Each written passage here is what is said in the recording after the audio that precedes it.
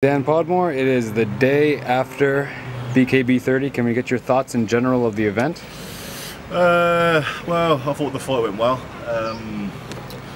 Pity the way it ended. Obviously, I've ruptured my bicep, but it is what it is. Any message for your opponent specifically?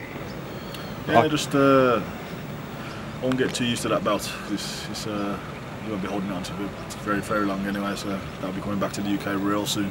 What was it like fighting under the hot conditions? Barry was saying that it was, for him, it was quite intense. Yeah, it was quite intense. I'll say by the 5th round I was starting to feel it a little bit, but I carried on. I would have carried on.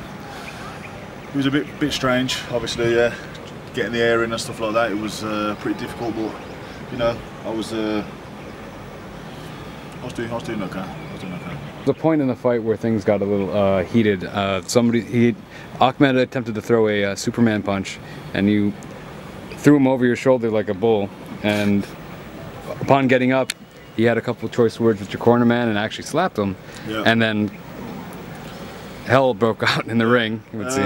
You know what, it shows the unprofessionalism from his behalf and on his team.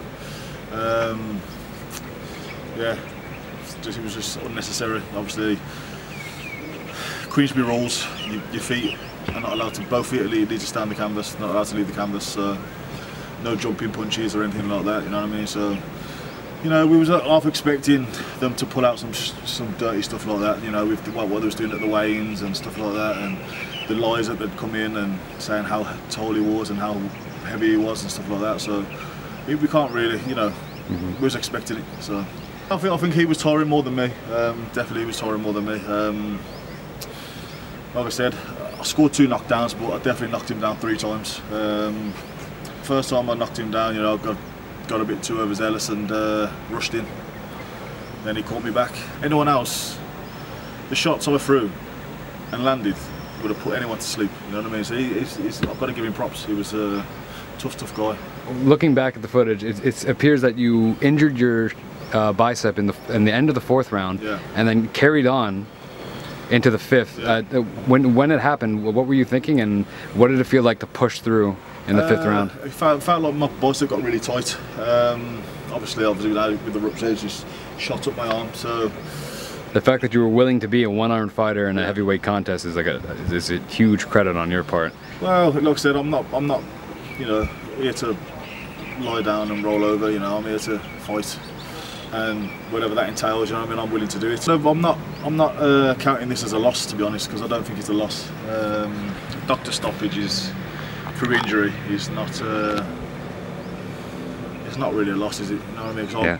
I was still ready to fight. You're excited to run this one back in? Yeah, as soon as I've got all this healed up, you know, do a bit of rehab on it, get it back to normal and back in the gym, get fit again. Yeah, I'm ready to do it. Like I said, on UK soil as well, fitness would have been better, and he wouldn't have been getting back up from them punches, no way. Yeah, I just want to thank for everyone that tuned in. Thanks for all the supporters that have messaged me with congrats and obviously stuff like that. I'm just a bit gutted that I couldn't bring us all back the belt back to the UK, but you know, then we move on and. We'll definitely get it back, 100%. Like I said, this is not over. This is definitely not finished. Ahmed's going to get it, trust me.